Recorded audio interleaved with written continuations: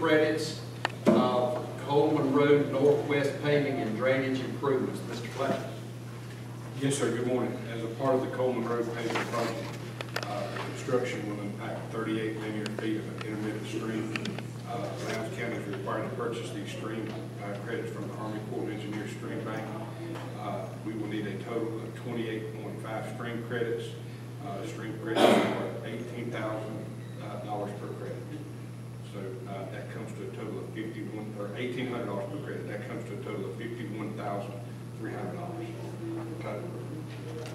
Any questions, Mr. Flatt?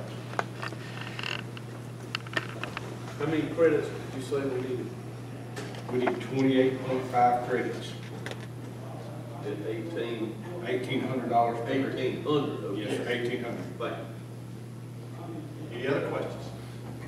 All right, hearing none, we'll move on.